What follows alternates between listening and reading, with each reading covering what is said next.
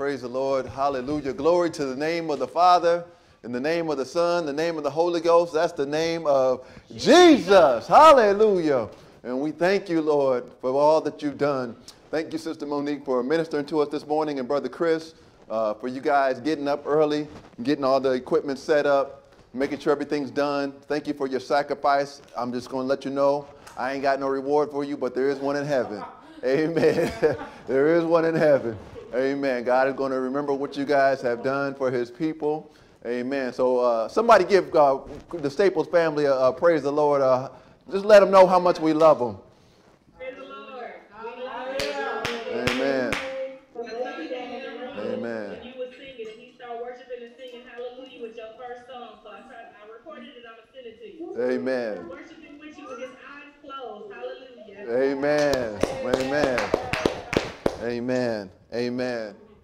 Amen. Well, we thank the Lord for all those that serve and promise, and there's always opportunity. So if you've, you're a part of, you feel that you're a part of this fellowship, and you feel that you want to be doing something in the kingdom, trust me, I got something for you. There are things that we need to be done. We'll pray about it. Let the Lord to guide us. Amen. But we got room. We got room for the laborers. Good morning, everyone, and praise the Lord. Thank you for showing up. There's a few names I've never seen before, and I'm not going to embarrass you, but I do welcome you, and we thank you, whoever invited you. Amen. God bless you. We pray that you get something out of this. We've been doing this for quite a while, so we know how to have church virtually. Amen. Some of us have mastered us. Some of us are doing okay. Some of us are struggling. Amen. And we go through these seasons sometimes. So it's going to be what you get out of it, what you put into it. So if you put into it, amen, it can become real, just like the Word of God. If you're looking for the Lord, you will find him. Amen. And so if you come this morning looking to hear from the Lord, looking for an experience of Jesus Christ, I'm going to let you know you will find it. Now, if you just come to be entertained, you might laugh once or twice. I'll tell a couple of jokes every now and again, or Sister Faith will say something to me. Amen. And it'll be funny. Trust me, it'll be funny. Amen. But we didn't come here to be entertained. And so we've come because we need to know that the presence of God is still made available unto us. Many of us that are seeking the rapture always have that moment when you're afraid. You call brother so-and-so, sister so-and-so, and brother so-and-so, and nobody answered. You're like, did I miss it? Amen. And what we don't want to miss is God's snatching away of his church when he comes back to collect his saints. We don't want to miss out on his presence. We want to know that he's still with us. Many of us that God has called, we worry every day, Lord, did you still call me and you still want to use me? These are the things that are on our mind. And so we just trust that the Lord is going to visit us to confirm everything that he needs to this morning. Amen. So again, thank you all for being on. We'll jump into the word here. Robin, you got a question? I was just going to ask you, I know yesterday was Charles' birthday and today's Ivan's birthday. If you wanted to send them shout out, unless I missed it, I'm sorry. No, okay. Well, we did recognize Charles, but you know what? I'm okay with recognizing Charles twice. I love him that much. He's my boy. And then Brother Ivan Gamble. So I don't know if y'all want to come off of mute and wish those two men of God a happy birthday and a praise the Lord. Happy birthday, Ivan. Amen. Happy birthday, Chuck T. Is that Luca? That's Luca. Chuck T. Brother Ivan. Happy birthday. Amen. I know what Ivan got for his birthday. He got another Raiders jersey. Amen. Is that what you got on sleep? Ashley, you got some more Raiders gear? Amen. Nah, he don't really wear it. He don't really wear it that much. Because the Raiders left LA and went to Vegas. Mm-hmm. He over here smiling. I forgot that they left to Vegas, so he got to wear the old jersey, which you can't tell the difference, so I don't know how he going to pull that off. Amen. He'll figure it out. Just burn them, Ivan. Just burn all them clothes. Amen. Amen. He's over here laughing at y'all. Amen. Amen. Well, he's the one going to be getting laughed at with the old LA stuff, so we're praying for him. Amen. In the name of Jesus. Amen. And Brother Charles works on the background, not only here, but Brother Charles is he believes that's his ministry, supporting churches and help grow. So that brother is working not only here at Promise, he's also working with Peace Apostolic Church. He's also doing his own business. He's also trying to be a father and a husband. So continue to pray for Brother Charles, that the Lord will continue to guide him and that he can be all the things that he's called him to be. As we pray for everyone, the same thing, that God will guide us all. I'm going to pray over this word and we'll go ahead and jump in. Lord, in the name of Jesus, Lord God, we just thank you, Lord, for your mercy and your long suffering, Lord God. Thank you for your faithfulness, Lord, in waking us up this morning. Lord God, we pray, Lord God, because we had enough faith to log in, that you will bless us, Lord. Will you count that as faith, Lord God? We put in the extension in our web browsers. We clicked on a link, Lord God, just trusting, Lord God, that we were going to hear from you, Lord. Will you bless us according to that and count that as faith? Lord, in the name of Jesus, Lord God, we just ask that your word will go forth, Lord, and feed us, Lord, whatever it is we need, whether it's breakfast, whether it's lunch, whether it's meat or whether it's vegetables, Lord God, that you will feed us, Lord God, from your word.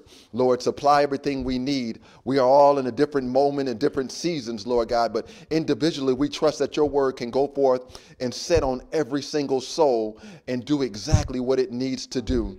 And so, Lord, we just ask that you would transcend my understanding and that you would transcend mere English words, Lord God, but your spirit, Lord, will be life in these moments, Lord, touching us, Lord God, and challenging us in every way possible, Lord. Let us take down from things that are not like you, Lord God. Let us remove our understanding and our preconceived notions that we may have, Lord God, that we may hear from you, Lord. I ask that you will get me out of the equation and allow your word to go forth, Lord. Use me as you see fit, Lord God, but let me decrease right now that you may increase, Lord God. We don't want Isaac's opinions. We want the word of God, Lord. We don't want the scriptures. We need a timely message for today, Lord God. We want a current account by your scriptures that are life.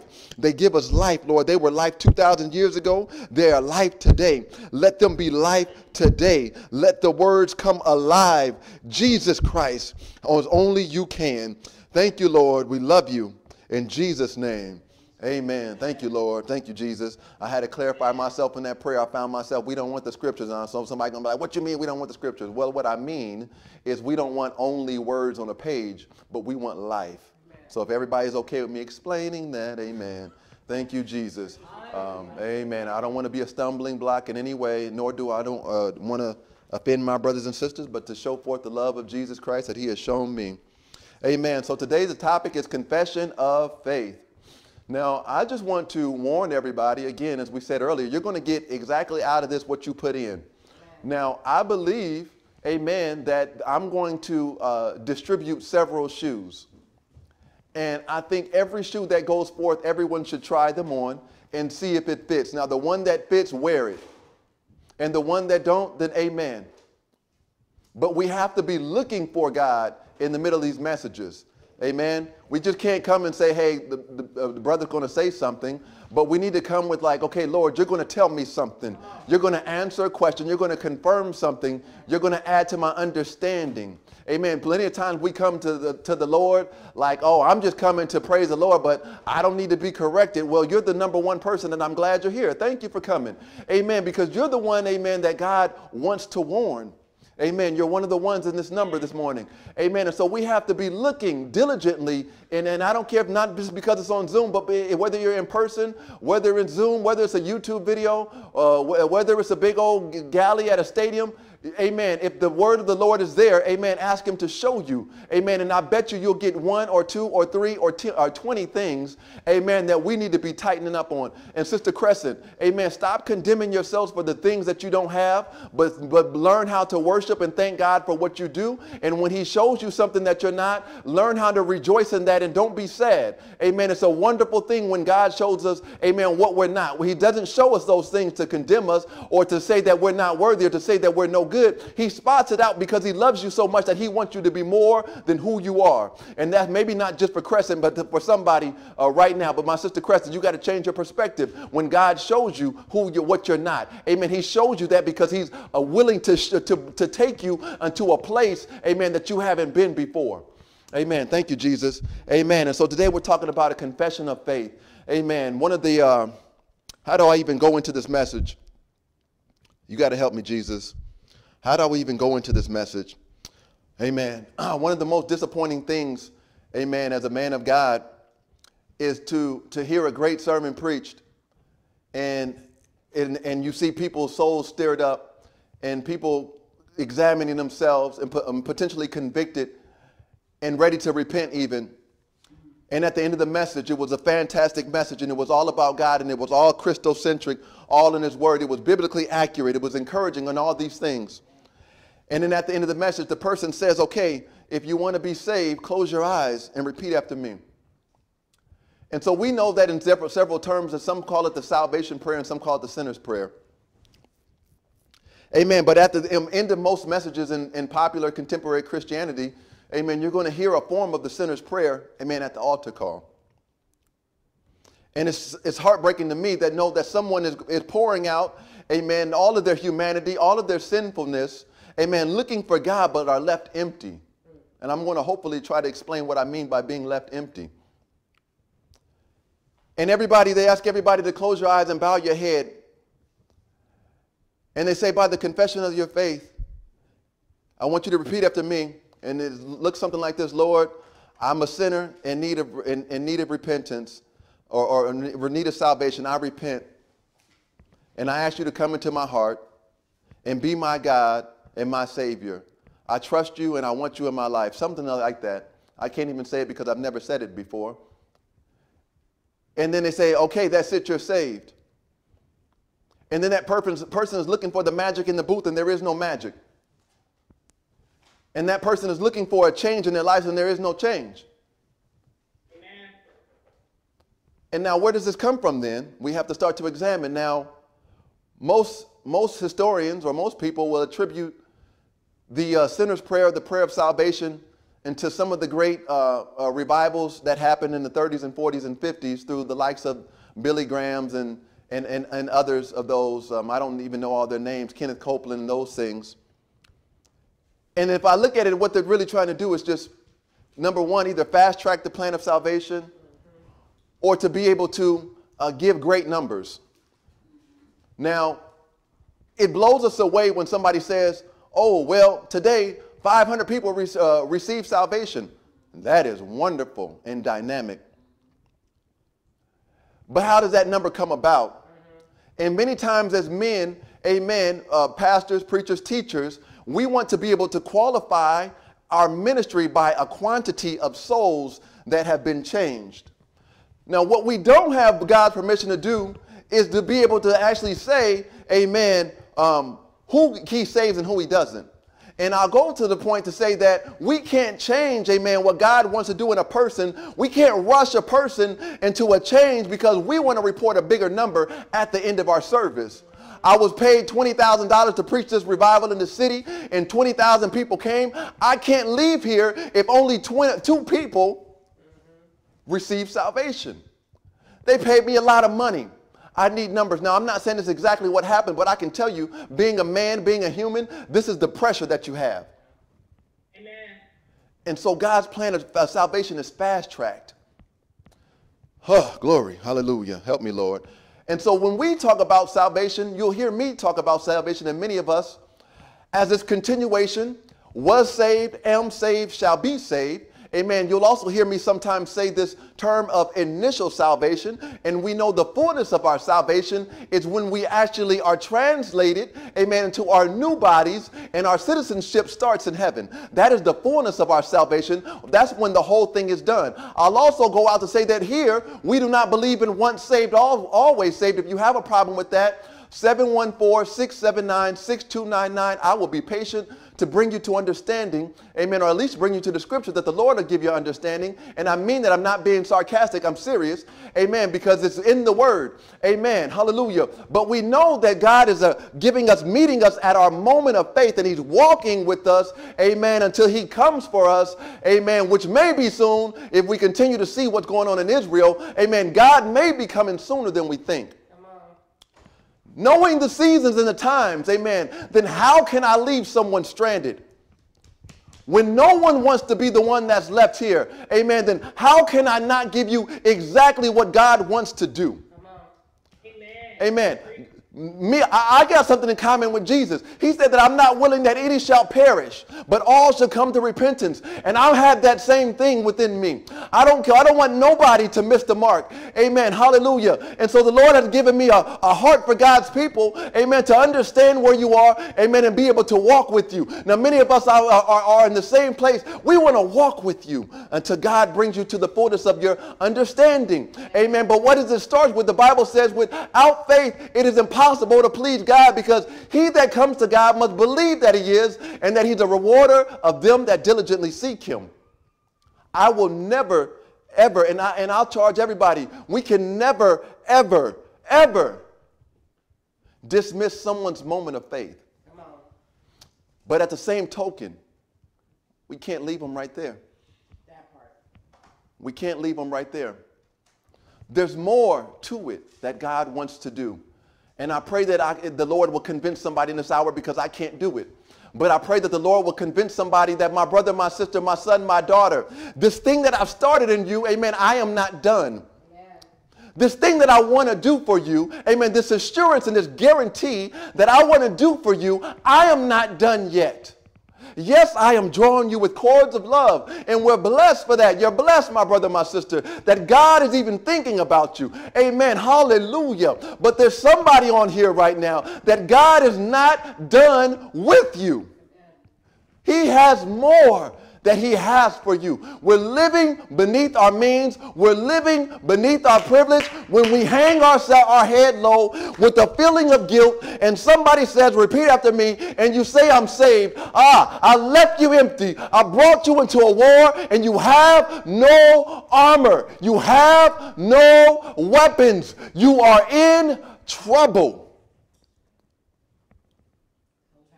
Thank you, Jesus. Hallelujah. I hope it's quiet because somebody's taking notes. Now, I don't even care about shouting no more.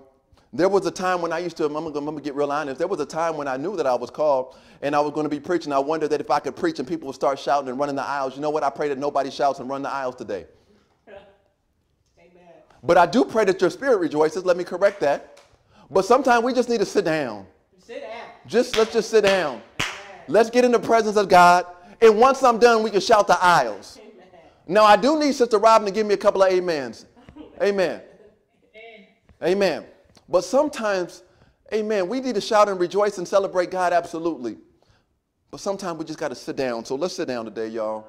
Take some notes, because if this is not for you, this is for somebody in your circle. Amen.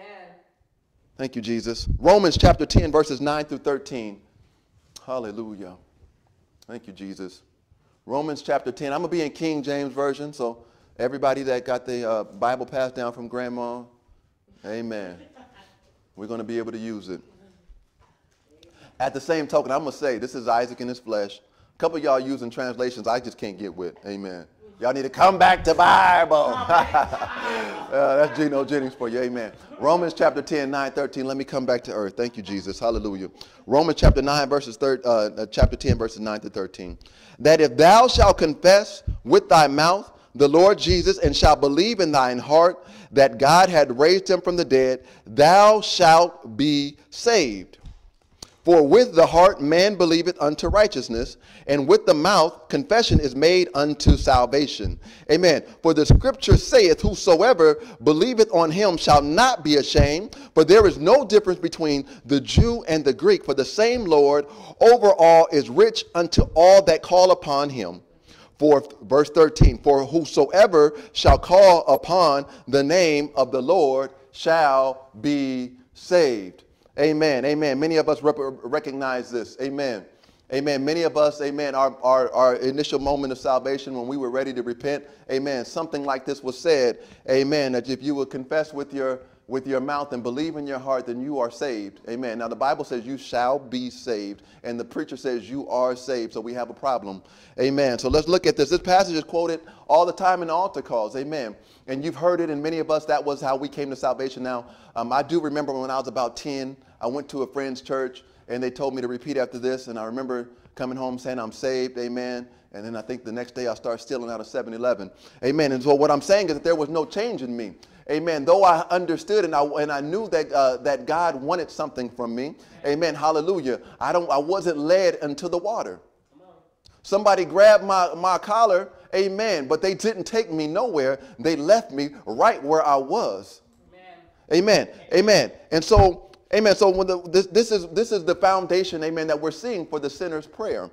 Amen. And it's just heartbreaking, amen, that you tell somebody, I'm going to repeat after this, and you're saved, amen. It's not it, my brother, my sister. So again, I'm not condemning everyone or making fun of anybody that they had that moment and they lived that experience, but I want you to hold tight, amen, and get to the end of this message, and I want to show you what else we do after that. Amen. Hallelujah. So the first challenge that we have with this passage, amen, is that the context is all wrong. Now, amen, now many of us that study the Bible, and some of us are reading the Bible, and some of us are studying. There's a difference, and one day on a Wednesday, I'm going to talk about that. Amen, but hallelujah. But anyway, sometimes we're looking at, amen, when we're studying our Bible, we have to remember, amen, who this is being written to. Now, most Christian apologists, amen, when somebody says that, hey, well, if you just confess, amen, then you're saved. And a lot of us, especially apostolics, would say, no, that was written to the church. Amen, and that's right, but there's more to it. Now, in Romans chapter 10, 9 through 11, amen, Paul is specifically actually dealing with the Jews.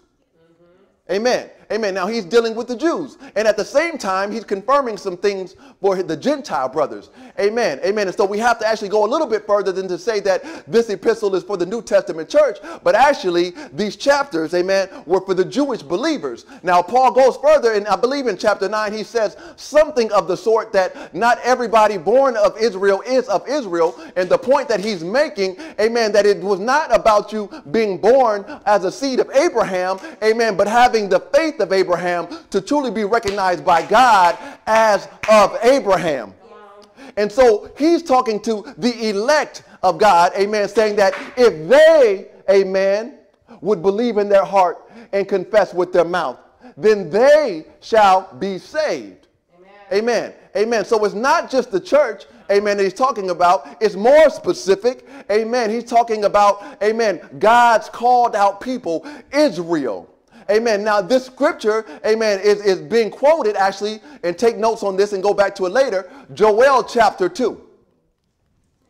This is being quoted. Paul is quoting Joel chapter 2. And what we find in Joel chapter 2 is the prophecy of the end times and the way that God was going to deal with Israel. And the prophecy is letting them know that those that believe in God will not be put to shame. And he also says, amen, those that call on the name of the Lord shall be saved. Now in Joel, the name of God was not revealed. And we are blessed to understand that that name is Jesus. The Bible says that he inherited a better name. Amen. And since his name is Jesus and he inherited a name, then the Father's name must be Jesus. Amen. Hallelujah. So we know that the name of God that man shall call on is the name of Jesus. Amen. And so we have these prophecies. Amen. And so there's a very, very specific situation. And because of how specific this situation is, we can actually say that this passage is truly not appropriate for a sinner coming to God for the very first time.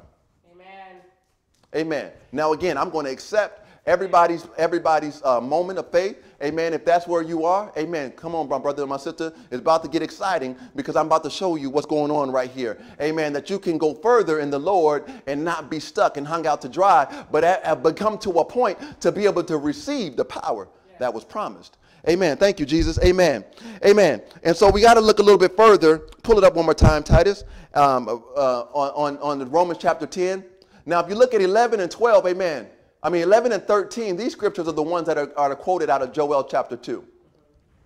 But I'm going to go back to verse 12 because verse 12 is actually going to open our understanding in the context in which Paul is talking about. Amen. Verse 12, he says, "For there is no difference between the Jew and the Greek, for the same Lord over all is rich unto all that call upon him." Amen. And so what he's doing right here is not only, amen, is he dealing with the rejection of Israel, but at the very same time confirming the salvation unto the Gentiles. Amen. Why? Because what Paul is using these scriptures for truly is to bring out two words, whosoever and all. Whosoever and all. And so what he's saying is that you Jews that are stuck thinking that God would only be for you, it's been prophesied that God always had the Gentiles in mind. And I'll take you back to when he even talks about how he's going to save you. The word that he used in those prophecy was whosoever and all, meaning that it was not specifically only for the Jews, but one day at the appointed time, God was going to release salvation for all but people, Jew or Gentile. Amen. Bond or free. Amen. Black or white. Amen. Sinner and righteous. All men, amen, would have salvation extended. And this is what he's dealing with. Amen. Amen. I'm okay, Robin? Amen. So there's a significant difference between the audience in Romans chapter 10 and a sinner. These people, he's talking about the devout of Israel, amen, have likely been faithful in the Day of Atonement. They've likely done all their sacrifices according to the law. They've likely, amen, followed the law, everything. But the challenge is what? They rejected the Messiah. Come on. They rejected the Messiah. Amen. Amen. Amen. And so in the eyes of the Lord, amen, and as Paul pleaded to them, amen, there's even a point in, I believe, chapter 9 when Paul says that I wish I could give up my life that all of Israel will be saved. If the Lord would just take me, that all will be saved. Amen. He was serious about this, and he wanted them to come to salvation. But let's go ahead and take a look at this confession of faith in the eyes of a sinner since we've done that. Since we've, as a contemporary church, have introduced this confession of a faith to the sinner, amen, let's talk about what it looks like and what it means. I hope y'all could be patient with me, amen, because I'm about to get into this word. Amen, amen, amen. Am I okay, Sister Faye? Yes, I'm okay, Monique? Yes, amen. Sir. Thank you, Jesus. Montrese gave me the clap, so I'm good. I'm ready to go. Amen. My wife ain't on, but I got you. Amen, amen, amen. And so let's look at these words. Now, confession of faith, amen, and a statement of faith. Amen. Confession of faith and a statement of our faith. Now, these are two different things. Amen. When you look at, and I hate to really compare it to this, but I'll do this, the legal system, right? They may take, the detectives may take a statement from someone. Yes. Now, when you take a statement from someone, it means that they saw something, they witnessed something, they heard something, and they're willing to give a statement of what they heard or saw, and now we can go to trial. Mm-hmm. Now, on the contrary, what the detectives really want to get is a confession. Mm-hmm. Because the confession says that not only did I see it, I saw it because I did it. And I'm the one, and I'm guilty as charged. And so though we go to trial, it's not really a trial because I've already confessed. As a matter of fact, they can ask me, how do I plead? I can plead guilty and be done with the whole ordeal. And so we have to start looking at, amen, between a confession and a statement. And I'm just going to go ahead and get to the end right now. What we're seeing in this prayer, what we're seeing in the sinner's prayer is a statement of faith. I've heard about this Jesus. Amen. I've read about this Jesus. And I can be a witness, amen, that he's real. But the confession of Jesus says that not only did I read about him and hear about him, I've experienced him for myself. Amen. Amen. It's a complete difference to have a statement of faith and a confession of faith. Amen. And the word is going to show us what this looks like. Amen. The first and best example, amen, that we have in the word that I want to show everybody, amen, is coming from Matthew chapter 16, 13 through 17. Amen. Hallelujah. Matthew chapter 16, verses 13 through 17. Amen. This is the confession of Peter. Amen. Now, a lot of the theologians say that all he confessed on behalf of the disciples. I don't know because we have the Thomas doubted him and then he believed later. Amen. But let's just take it for whatever it is. It's a confession of Peter. We'll leave it right there and hope that all of them, we know that they all got it eventually. Amen. Matthew chapter 16, verses 13 through 17. When Jesus came into the coast of Caesarea Philippi, he asked his disciples, saying, whom do men say that I, the Son of Man, am? Now, right there, the Son of Man is to actually for him to identify, amen, his humanity. Amen. But I'm going to go further. Amen. And they said, some say thou art John the Baptist, some Elias, and others Jeremias, or one of the prophets. He saith unto them, but whom say ye that I am? And I believe Peter stood up immediately, and he was proud. And Simon Peter answered and said, Thou art the Christ, the Son of the living God. And Jesus answered and said unto him, Blessed art thou, Simon Bar-Jonah, for flesh and blood, amen, glory, hath not revealed it unto thee, but my Father which is in heaven. Amen. And I just want to take a time out. And somebody go ahead and take a moment. I'm so glad that I understand. I'm so glad that the Father, amen, has revealed unto me, hallelujah. The Bible, Jesus says, you are blessed when you understand, when you have this revelation. Thank you, Jesus. Glory, hallelujah. Thank you for the blessing, Lord. I've had that Peter experience. Thank you, Jesus. Hallelujah. Amen. And so Peter has a divine revelation right here. Amen. Peter has a divine revelation and is able to confess, amen, Jesus as the Christ. Amen. Now, Jesus recognizes, amen, by the words and the expression that Peter used, that he truly understood, amen, who he was. Jesus knew, amen, that Peter is not just, amen, giving me a statement, but Peter is confessing, amen, his understanding of who I am. Amen. Because he said, Blessed art thou. Amen. Peter, Simon Bar-Jonah. Amen. Why? Because he said that flesh and blood has not revealed this unto you. Jesus also in this passage pointed out his humanity. And what's that to say? That even the works that he did and the way that he taught, amen, that was not what convinced Peter. Amen. Although he walked with Jesus for 3.5 years and heard him preach and teach and do miracles and signs and wonders, these things, amen, cannot, amen, bring us to a true revelation of God in Christ. Amen. That he was the Son of the living God. Amen. Hallelujah. You have to understand that. You have to understand that. I don't care how much scripture you quote, how much Bible you know, how many miracles you've seen, how many people you prayed for. Unless God opens up your understanding, you cannot know Jesus Christ, the Messiah. Hallelujah. Hallelujah. Hallelujah. It's not bound up in humanity. Amen. Hallelujah. It's not going to come from the words of my mouth today. I don't care what I say and how I break it down. There's nothing I can do this afternoon as I preach to you Jesus Christ that will reveal who the true and living God is. Amen. Hallelujah. I'm going to lead you to the scriptures, and I'm going to pray that the Lord will create an environment to add to your understanding. Hallelujah. But I know I'm limited in my preaching, and I don't care who you think is the greatest preacher, whether it's Derek Prince or Gino or whoever. I don't care who it is. There's no man, not even the man Christ Jesus, could cause Peter to understand who he was. There's nothing you experience in earth that's physical, amen, that you can understand it. I don't care what language you read the Bible in, or you got the Dead Sea Scrolls, the original copy. I don't care if somehow you got the original manuscripts that even Peter preached from. It does not matter. There's not a word, amen, hallelujah. There's not a pen that was ever written, amen, that can reveal this miracle, this wonder, amen, of who Jesus Christ is.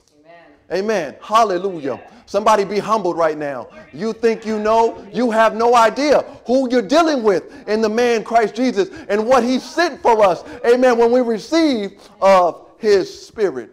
Amen. Hallelujah. Thank you, Lord. Somebody, let's go ahead and worship the Lord so I can take a break.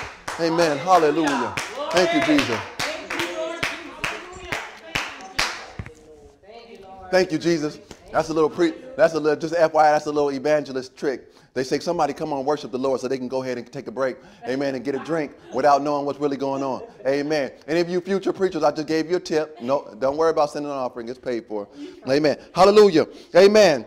Amen. Now, it seems that the disciples would have known this, but they just couldn't understand. Now, This is Peter's confession to understand of who Jesus was about. Now, but Peter had an inkling and an idea, amen, long ago. Amen. And I've talked to this about Sister Faith, and for a lot of us, we probably read this and glazed right over it. Amen. Or maybe I've said it before, amen. Or maybe you just, amen, God has already enlightened you. But I want to take us back, amen, years earlier into Luke chapter 5, verses 4 through 9. And as Titus pulls that up, amen. Now remember that as we read the Bible, you may read the whole book of Luke in 2 hours. Amen. Now, the book of Luke covers several years. And one of the things that is a challenge to study the Word of God is we forget this element of time. Though it may have been 2, 3, 4 chapters previous, doesn't mean it happened as fast as you can read it. Amen. Thank you, Lord. I like that, Titus. Thank you, Jesus. Amen. And so Luke chapter 5, verses 4 through 9, we'll read in King James Version. Now, when he had left speaking, he said unto Simon, launch out into the deep and let down your nets for a draught. I don't know what a drought is, but it says later what's going to happen. Amen. And Simon answering said unto him, Master, we have toiled all the night and have taken nothing. Nevertheless, at thy word, I will let down the net. And when they had this done, they enclosed a great multitude of fishes, and their net brake. Verse 7, Titus. And they beckoned unto their partners, which were in the other ship, that they should come and help them. And they came and filled both the ships, so that, there's a lot of fish, that they began to sink.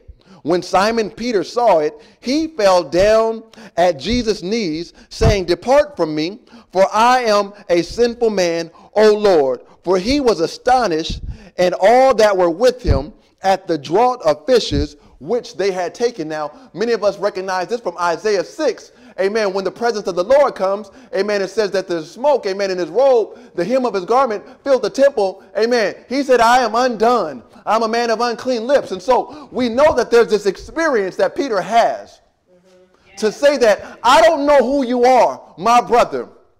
I don't know if you're an angel or a prophet, but there's something different about you.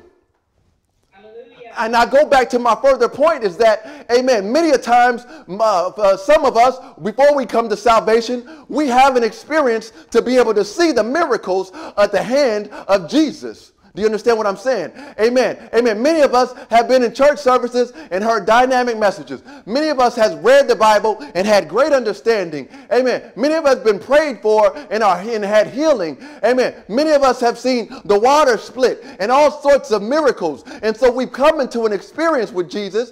Amen. To understand, to know that God is truly God. Amen. But we did not yet have a revelation of who Jesus is. My mother-in-law gets it. I hope somebody else understands what I'm saying. Amen. Many a time we go to church, amen, and we have these experiences, and we work in the church, and we do these things, and we close our eyes, and we confess with our mouth, but we do not yet have the revelation. Amen. Thank you, Robin. Robin gets it too. Amen. Amen. Amen. I may have to keep going, Robin, because this point is critical. Because too many of us have felt because God has used us, or we've done something, amen, or we've seen something, or we've heard something, or that we're blessed, and then we got this job, or we got this wife, or we got this car, all these things that we prayed for. But you have not yet had the confession of our faith. You have not yet experienced what Peter experienced. Amen. When Jesus says, amen. Now remember right here, Jesus does not say, Peter, amen, flesh and blood had not revealed that, but my Father, amen, you know that there's something different about me. Amen. Jesus does not say that. But we know, amen, later when Peter says something, amen, amen, that we're just as reverent, amen. Now Jesus says and recognizes you've been touched by the Spirit of God.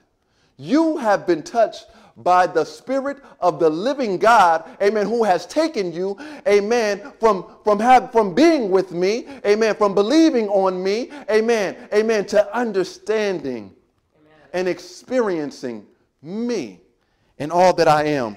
Thank you, Jesus. Hallelujah. Hallelujah. Amen. Amen.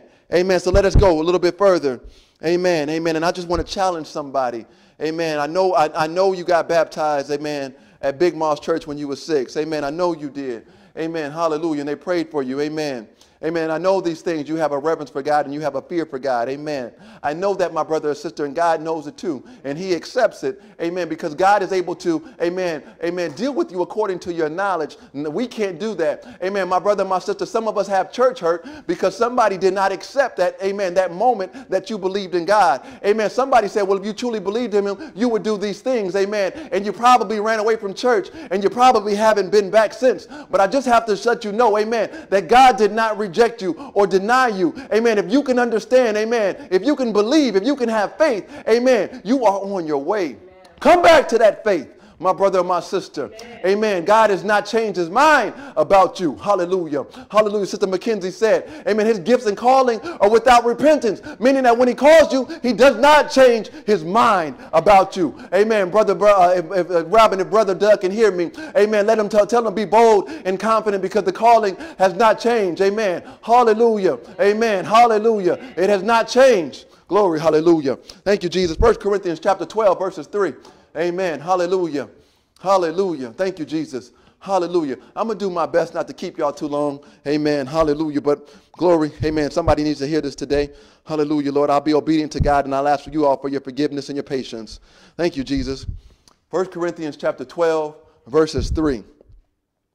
Wherefore I give you to understand that no man speaking by the Spirit of God calleth Jesus accursed, and that no man can say that Jesus is the Lord but by the Holy Ghost.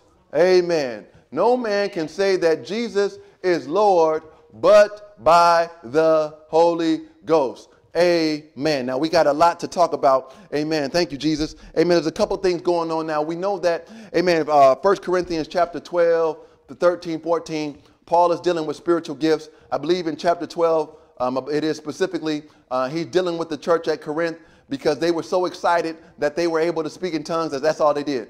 Amen. Amen. They just got together and they spoke in tongues for 5 hours and got tired and left home and ate. Amen. And he said that nobody's been edified by that. Though you individually are okay. Amen. If a sinner, I'm paraphrasing, if a sinner or somebody from the world that's seeking God comes in here, though you guys may be getting something, amen, they'll receive nothing. Amen. And so what the theologians believe about this first part of the scripture, amen, and amen, wherefore I give you to understand that no man speaking by the Spirit of God is to say, just to rest assured, to let everybody know that when someone is speaking in tongues, amen, anything that comes out of their mouth is holy and righteous. Amen. That it is impossible to speak in tongues glorifying God, amen, and to say something blasphemous. Now, that's what the theologians believe, that Paul was correcting in saying that, amen, and we understand that, amen, when we have the spiritual gifts, we speak in spirits, we speak in tongues, amen, we're by the Spirit, amen, hallelujah, amen. That's not my argument I'm going to make today, but I might make it next week, amen, hallelujah, if the Lord shall tarry, amen, hallelujah, amen, amen. And so that he wants them to know, don't worry about when people are speaking in tongues or people are speaking by the Spirit. It is impossible to glorify God and curse God. It's impossible to glorify him, amen, amen, and cause him shame in the same time. Amen. That's why we tell people it's impossible to live for God and live for the world at the same time. You're going to choose one or the other, but you can't do both. Amen. Amen. But more importantly, the point I really want to delve on is this second half. No man can say that Jesus is the Lord but by the Holy Ghost. Now, okay, Brother Isaac, let's go ahead and be practical. Amen. I heard the devil could probably say Jesus is the Lord. Amen. And I know that atheists, amen, have said Jesus is the Lord. Sometimes it's been in mockery. Amen. Amen. Sometimes before they left God, most atheists had a lot of the ones I know believed in God for a moment. Amen. Until some man led them astray. Amen. Hallelujah. But what do you mean then, Brother Isaac? Any man can say those words. You're true. You're right. You're right. That's my point. Any man can say those words. Amen. We saw how Peter, amen, recognized something. And later it's called a confession. I talked about it already. There's a difference between a statement of faith and a confession of faith. So we have to dig in deeper. Now, Paul, what can you be saying? Because we know that it's possible that any man, amen, whether saint or sinner, can say that Jesus is the Lord. Absolutely, you can say that. You can say it in Chinese, you can say it in Spanish, and you can say it in French. Amen. Hallelujah. Amen. But there must be something else that Paul is bringing out, amen, that we have to dig a little bit deeper for. Amen. Amen. Amen. Amen. But to be noted, amen, amen, hallelujah, It's only by the Spirit. Now, let me take us back to the Gospels for a second.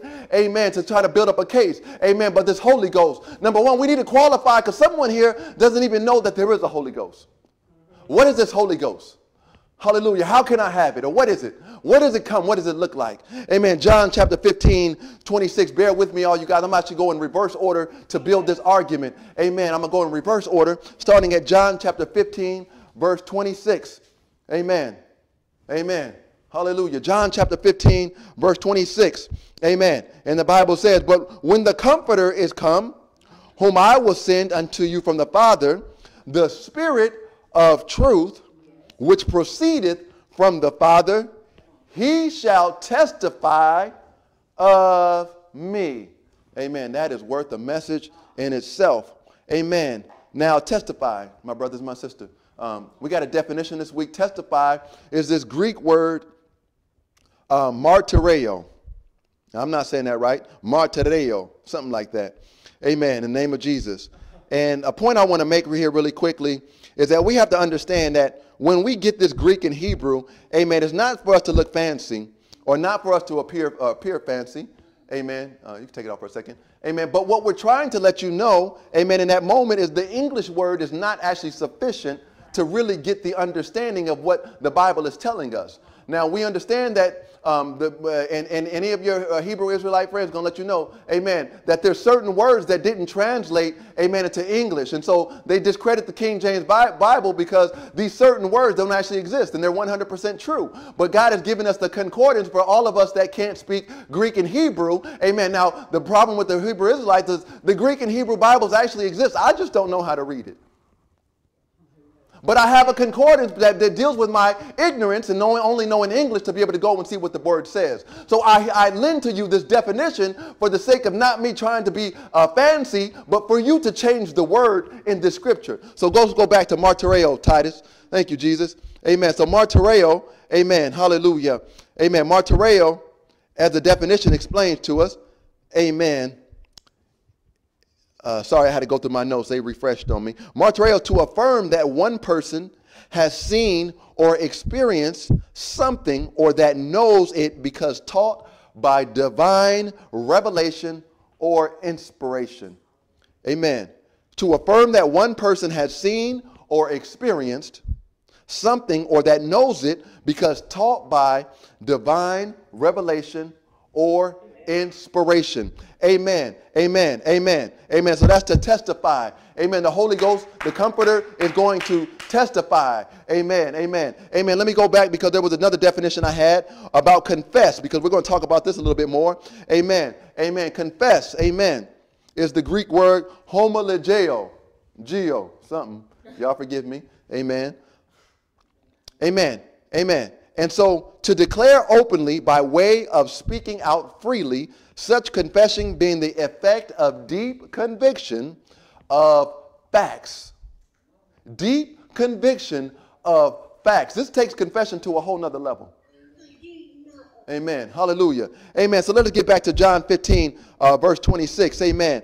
Amen. So Jesus is letting his disciples know, amen, that the Comforter is going to testify of me, which means that, amen, the Comforter is going to go forth, amen, and prove to all the world exactly who I am. Amen. Amen. Every man or woman has a trial with God. We all come into the Damascus Road experience where we have a crossroads. Am I going to live for myself or am I going to live for my God? Amen. And in that point, we go to trial. We're considering our lives, the things that we believe, the things that we want to know. And we need someone to testify. Amen. Hallelujah. But God knew that a man would toil with his beliefs. We knew that men would feel guilty. He knew that men would repent. But it would take more than that moment of faith. Amen. It would take more than that actually to turn over your life. And so there had to be, amen, someone or something that can testify, amen, of Jesus. Hallelujah. Amen. Hallelujah. That testimony is necessary. Amen. Let's go to John chapter 14, verses 15 through 17. Hallelujah. Take your notes because I may not do this justice, but I bet if you pray over it and read it later on, it's going to make some sense. Amen. I just trust the Lord that way. Amen. I believe him. I have faith in his word and what he said he's going to do. Amen. John chapter 14, verses 15 through 17. Thank you, Lord. If you love me, keep my commandments. And I will pray the Father, and he shall give you another comforter, that he may abide with you forever. We got this comforter word again. What is this, Brother Isaac? Even the Spirit of truth again, whom the world cannot receive, because it seeth him not, neither knoweth him. But ye know him, for he dwelleth with you, and shall be in you. He dwelleth with you, and he shall be in you. Amen. Amen. I'm going to skip down to verse 26. Amen. And I'm not cutting out nothing to make no false theology. You can read everything in between in your hearing or in your study time. I am going to jump down to verse 26. Amen. But the Comforter, we got to qualify who this Comforter is. Amen. The Comforter, which is the Holy Ghost. Okay, it's simple now. Amen. Whom the Father will send in my name, Jesus. So for all you oneness people, amen, I said earlier that he inherited his Father's name, and his name is Jesus, so the Father's name must be Jesus. And he said the Comforter is coming in his name, and his name is also the Father's name. And so we can say that his name is Jesus as well. Amen. Hallelujah. Amen. He shall teach you all things and bring all things to your remembrance, whatsoever I have said unto you. So I got a lot to unpack. Amen. And Lord, help me. Amen. Here we have the promise of the Comforter. Amen. In chapter 15 that God said was going to come. Amen. And so we break it down to understand that this Comforter, amen, is truly the Spirit of God, the Spirit of truth, which was sent by from the Father. Amen. In the name of Jesus, that is the Holy Ghost. Woo, there's so much in there. Amen. Hallelujah. Amen. Amen. I told y'all, amen, amen, amen. He's one. Hallelujah. Thank you, Lord. The Comforter is the Spirit of truth. It's sent by Jesus. Now, Jesus said, amen, to those, he says, we know that the Bible says, if you love me, keep my commandments. Ecclesiastes, I believe 12:13 says, fear God and keep his commandments. This is the whole duty of a man. Amen. So we have to understand, amen, that we have to show our love for God by keeping his commandments. And if we can do this and we can show God, Jesus, that we love him, then we know that there is a promise unto those that do these things. Hear me. Amen. Amen. Amen. Amen. Amen. Yes, we're saved by faith, but Jesus himself says that you have to follow a commandment that I give you. Whoo! Ha! Glory, that ain't making no sense to somebody, but I know somebody understands what I'm saying. Though we do believe by faith and we're saved by faith, because first you have to believe, but once you believe him, amen, you got to do something about it. Amen. Hallelujah. When you believe him, the day that you hear my voice, harden not your heart. The day that you know him or he shows himself to you, you have to do something about it. You have to do something about it. Amen. Amen. We were talking about with the brothers about that parable or that story that people tell of the person on the roof. And a lifeguard comes and said, hey, come get a ride. I'm waiting on God. And they send another boat. Hey, come get a ride. And I'm waiting on God. They send a helicopter. Hey, I'm waiting on God. No, hallelujah. You just can't sit on the roof. You just can't sit on the roof. James said, show me your faith without works. I'll show you my faith by my works. Because I believe who he is, I'll do what he said to do. And if I know through the word that if I do what he says he do, he said he'll send me another comforter. Amen. Who was the first comforter? Well, it was Jesus Christ. God in the flesh. He walked, amen, for 3.5 years, amen, teaching men that they can be prepared to go first. He was the first comforter, amen, the first thing that we can see, the presence of God, amen, with man. Hallelujah. It was the first time that God was made available, his presence with man. Amen. God was always there, and he put his hand on certain ones, and certain ones he didn't. Hallelujah. But Jesus, amen, becomes a comforter to those that come by him. Hallelujah. Hallelujah. He says, there's rest in me. Give me your burden. I got you. I do everything that you need. You just have to believe in me. But they didn't believe, and that was the problem. And so they couldn't receive him. Amen. They couldn't receive him because they didn't believe him and they didn't know him. Hallelujah. Hallelujah. The world, amen, cannot receive the comforter because the world, hallelujah, can't see or know him. Now, when we go back to John, and to keep this in your notes, I don't have it today. John chapter 3, amen, when Jesus is dealing with Nicodemus, he said, unless you're born again, you cannot see nor enter the kingdom of God. Hallelujah. Amen. Amen. Which means it's impossible unless you're born again. Amen. To be able to even see the kingdom. And when I'm talking about the kingdom, his kingdom here on earth. Hallelujah. Amen. And so Jesus is telling you, hey, that the world won't know until they do these things to be born again. Amen. Who I am. You won't be able to get who I am. You have to repent. You have to believe. You have to be baptized. You have to do something. Amen. You have to do something. Yes, my brother and my sister, it starts with you believing. Hallelujah. It starts with you believing, and then it goes from repentance. But there'll be something you have to respond. I can't just tell you to repeat after me, amen, but you're going to have to respond to what God is doing. It's not a statement of your faith, hallelujah, but it's action in your life, amen, that leads you to a point when God is ready to give you his spirit. Glory, hallelujah. Jesus, help me. Hallelujah. Lord, help me. Lord, am I doing this right? And can the people understand? Amen. Now we understand the comforter is the Holy Ghost. So let's go back to 1 Corinthians chapter 12, verses 3. Hallelujah. I pray that somebody's getting something. Hallelujah. 1 Corinthians chapter 12, verses 3. Amen. Amen. So when he says here, amen. Amen. I got to go back myself. I can't even see it on the screen. Eyes are getting old. Amen. Wherefore I give you to understand that no man speaking by the Spirit of God calleth Jesus accursed, and that no man can say that Jesus is the Lord but by the Holy Ghost. Then to understand how you have to get the Holy Ghost, amen, you have to love Jesus, amen, and you have to keep his commandments. He told Nicodemus in chapter 3, you have to be born again. You must be born of the water, and you must be born of the Spirit. And if you will do these things and be obedient, then can you receive the Comforter, which is the Holy Ghost, which is the Spirit of truth, which is the Spirit that was in Jesus, which comes from the Father, hallelujah, but by the confession of Jesus. Hallelujah.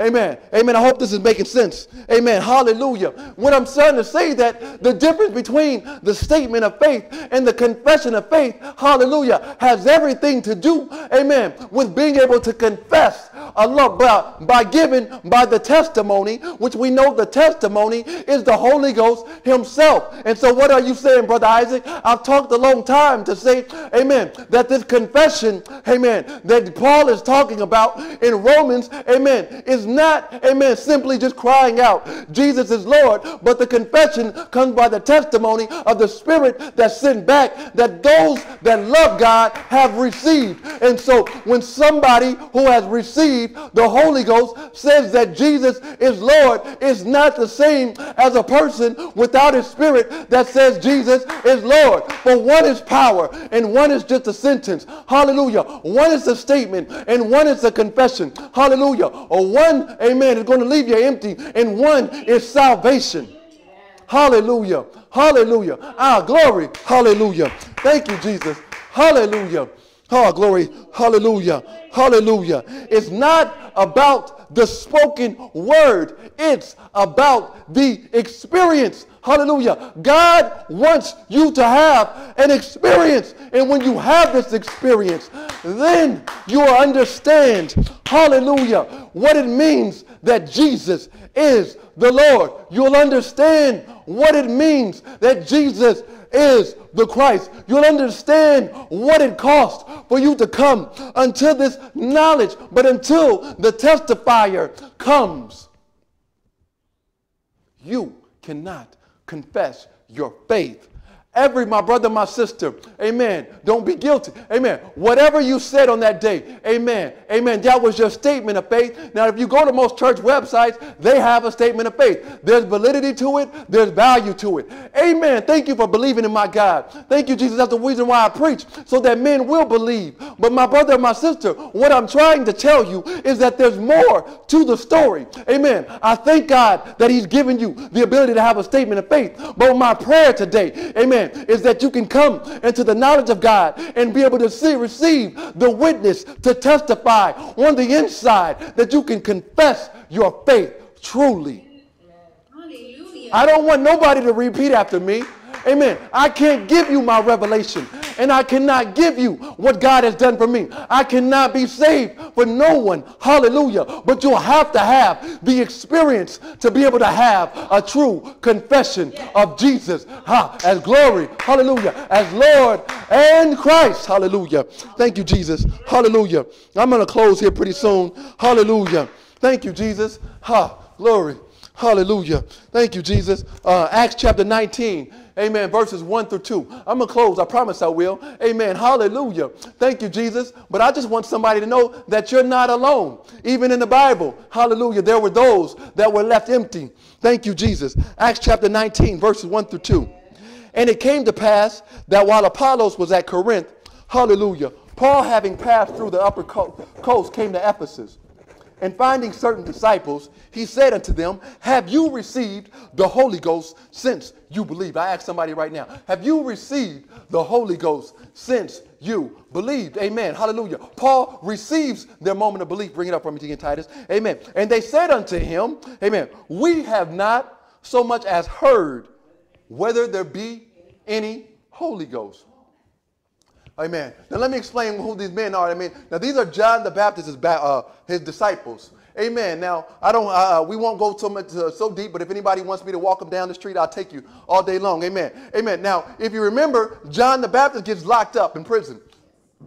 And John the Baptist is the one that baptized Jesus. The dove sat across his head, and then he knew that he was the Messiah of God. Amen. And so he sent his disciples, hey, go and see. Did we get him right? Amen. And he said, the disciples came to Jesus and said, are you the one, or shall we look for another? I believe this was actually the message from our very first Sunday. Are you the one, or shall we look for another? Amen. He said, Jesus said, the blind see, the lame walk. Hallelujah. Amen. Amen. The dumb hear. Amen. Glory. And the mute speak. Meaning that look and see what I do. If you don't believe me for the very work's sake. Amen. That you can believe that I am he that was sent. Thank you, Jesus. Hallelujah. And so these disciples, amen, they had the same initial revelation like Peter at the boat. I know there's something about you. My leader, my teacher, John, called you the Messiah. So we know that you are the promised Messiah, but we don't understand you. Why do I know that? Because when Paul comes, he says, have you received the Holy Ghost? And they said, you know what, my brother? We believe in Jesus. We saw him. We saw the dove fly over his head. We went to go visit him before John was baptized, and he confirmed these things, and we even saw these miracles. We believe who Jesus is. We believe that he's real. We believe that he came, but we have not received his spirit. Many people believe that there is a Jesus. You believe in the reality that he lived. Amen. Amen. But you do not understand the reality of his ascension, his resurrection, and what happens, amen, through the cross. Amen. And so he says, amen, have you received this gift? We don't even know that this thing exists. And that's the problem with church today. Many people are preaching a message way better than this one. And at the end, when the people want to know, what must I do? They just say, close your eyes and admit that you're a sinner and ask Jesus into your heart. And if you've done this, I didn't even hear you. If you've done this, then you are saved. Hallelujah. And they're shipwrecked. And they're living a life with no power. Yeah, no power. And they're struggling with the conviction of, if I'm saved, amen, how come I don't see a demonstration of his power?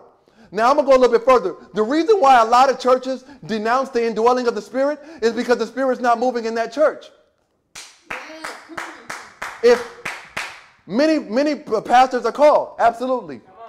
But they didn't come, amen, to the point that they can repent and receive the Holy Ghost. And since they didn't receive it, it must not be real because I know I'm called. Well, my brother, my sister, yes, you're called, but wait on God. Don't denounce, amen, something because your time has not happened. Amen. Amen. My wife had a wonderful revelation. She said, she didn't say Brother Isaac. She said, honey, I didn't understand. It didn't make sense. When the disciples come, they didn't just come in on a Saturday and leave on a Monday, but they stayed there for years. And so what am I saying? Amen. That many people, amen, come to a moment of faith. Amen. And years later, God fills them up with the Holy Ghost. Amen. It doesn't always happen boom, boom, boom. Amen. But it happens at the appointed time. Amen. But in order for most of us to be able to receive, we have to know. Amen. Hallelujah. Now the problem is, ain't nobody preaching it because they ain't got it. And if I tell you something exists that I don't have, then you won't believe me. And if you don't believe me, then I can't collect the church from the church board, and I got to go back and get a real job and be like these other brothers that have to work and try to figure out how to shepherd God's flock. I'd rather tell you something watered down and collect a nice check from my church, amen, and leave you shipwrecked. Come on. Because I don't even believe this thing because I didn't wait on God. Come on. I didn't wait on God. Hallelujah. And so I'm going to close with the word of God. And this is not on your screen, but it's in your Bibles. Acts chapter 19, verses 3 through 6. Give me a couple minutes, y'all. I'm almost done. Hallelujah. I'm going to close with the word of God. Acts chapter 19, verses 3 through 6. And he said unto them, unto what then were you baptized? Now, many people ain't baptized. A good friend of mine belongs to a church denomination. They don't baptize at all. And some people say it's just a ritual. Jesus said it, and I'm doing it. Remember what I said. The problem is that we don't believe what Jesus said. He said, if you love me, keep my commandments. He commanded Nicodemus to be born of the water and the spirit. So how does a man ever get up before God's people and say you don't need to be baptized? Who gives you the authority to do that except for the Antichrist and the devil, your father? Come on. The only way authority you get from that is from the Antichrist. Come on. But we know that God had commanded us to be born of the water and spirit, to be born again. Amen. Yes. Amen. And then said Paul, John verily baptized with the baptism of repentance, saying unto the people what they should believe on, that they should believe on him which should come after him, that is on Christ Jesus, Christ being the Messiah, Jesus. Amen. Hallelujah. When they heard this, they were baptized in the name of the Lord Jesus. Amen. Let me qualify this. And I want somebody to get baptized. If you can't come out here and do it, find somebody to do it. If you got baptized and they said in the name of the Father, the Son, and the Holy Ghost, I want you to go back to, this is serious. It's accurate. It's as biblically accurate as we can. They need to either say in the name of the Lord Jesus or in the name of Jesus Christ. Why? Because Jesus Christ, amen, is different than saying Jesus. Now I've said that the name of God is Jesus. Amen. The reason why we add Christ is into the things of salvation because it is the Messiah, that is the Christ, that salvation is brought forth. And so the most accurate thing that we do, and anything that is salvific, that is of salvation, we should add Jesus Christ. Not because that's his name, but that's the way that this thing comes forth. Come on. Hallelujah. Amen. So somebody get baptized and come out here and I'll do it. Amen. And if you don't have a church that baptizes and calls explicitly on the name of Jesus Christ, I'll call until we find someone. Amen. Hallelujah. When they heard this, they were baptized in the name of the Lord Jesus. They were already baptized in repentance. They were rebaptized the correct way into the name of the Lord Jesus. And when Paul had laid, amen, his hands upon them, the Holy Ghost came on them, and they spake with tongues and prophesied. Amen. Hallelujah. They spake with tongues and prophesied. Amen. They believed a long time ago. Amen. When Jesus said that and showed the miracles. Amen. They even repented and were baptized by John the Baptist. But then they came into the knowledge, amen, that salvation and grace came forth. They were rebaptized in the name of the Lord Jesus. And once they repented, were believed, amen, were baptized in the name of the Lord Jesus, then it says what? That they received the Holy Ghost and began to speak in other tongues and to prophesy. Why is this important? Hallelujah. Because not only did they have the experience of getting wet in the river, amen, but they saw a supernatural experience come upon them. Now I'll take you back to 1 Corinthians 12:13, amen, when it talks about speaking by the Spirit of the Lord, amen. We know that the Spirit of God, the Holy Ghost, testifies, and this is why I believe, me personally, amen, and I can't come down from this,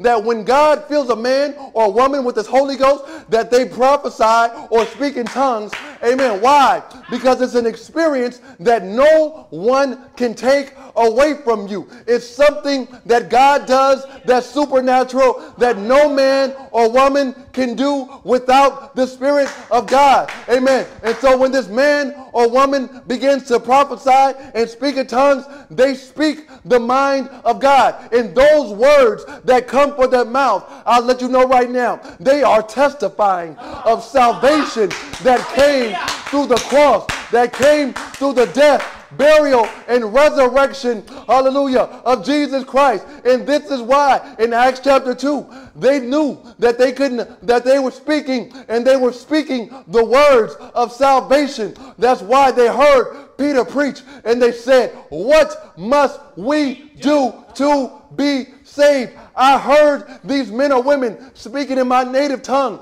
and they were giving God glory and talking about glory. They were talking about salvation, and the Holy Ghost testified of himself, letting you know, my brother, my sister, my son, my daughter, I want you. I've allowed you to see what's going on out of the mouth of my witnesses because I want you. I am calling you and I am drawing you with something that you can't understand. Hallelujah. But it is an experience of God. Hallelujah. That no man can take away from you. That once you have this, you will know me as God and Christ, as Lord and salvation of all these things that I am. You'll know my grace is sufficient. You'll know my glory. You'll know I am who I see. I am, and I want you. If you believe, Come on. Yes, hallelujah. the disciples, they believed. Yes. This is why I got to tell all my saved brothers and sisters, don't ever dismiss a person's faith. Come on. If they believe God and they said that to be saved, they had to eat Fruit Loops, amen, we know that's not right, but don't ridicule them. At least they believe. Come on. Thank you. But for all of those who have confessed with our soul, with the way my confession is the way I live my life. Come on. My confession is how I say I put off sin. My confession is everything. But for those that have the confession, then we have to help those that have a statement. Come on. Amen.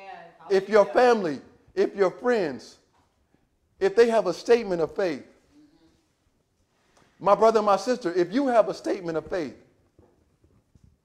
I'm not rejecting you and I'm not denying you, but I do have to let you know there's more in store for you. There's more that God needs. I'm not going to say want. There's more that God needs to do in you. When you say Jesus is Lord, my brother, my sister, unfortunately, you're just saying words. But thank you for giving my God reverence. It's music to my ears. Amen. But what I want is glory. What even the Lord wants for you is to be able to confess him. Yes. He wants you to know without a shadow of a doubt that everything that he did was for you. Hallelujah. Thank you, Jesus. He wants you to have the comforter, the help, the power. Every person that believes needs to have the indwelling of the Spirit. And I'm going to go a little bit further. Amen. Everyone needs to speak in tongues or prophesy. I'm saying it through the Holy Ghost. This is not Isaac's opinion. And so my brother and my sister, you may have been saved for 30 years. Amen. Thank you for serving my God. But if you have not yet had the experience of speaking in tongues, amen, as the Bible describes, then God wants to do that for you. Amen. Hallelujah. I'm not going to deny nothing that you believe. God didn't give me that authority. But I do have the authority to be able to proclaim to you the truth of the Spirit of God and what he wants to do. Yes. And he'll confirm everything he's done. The Spirit will testify in itself when you begin to prophesy and speak in tongues that you have truly heard and experienced God. You can confess, and therefore there is validity. I'm done. In Romans chapter 10 through the center. Amen. Thank you, Jesus. Hallelujah. Thank you, Lord, for your word. I'm done.